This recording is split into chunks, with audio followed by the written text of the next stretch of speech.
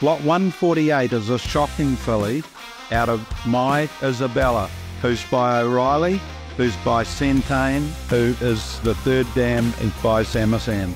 We thought this filly was clearly the best in the sale. She's by a stallion that Tiakau knows really well and shocking. We had the New Zealand Bloodstock Filly of the Year last season, Self-Obsession. Shocking is a very, very good sire. This filly was bred by Rich Hill, and we just thought that she had class written all over her.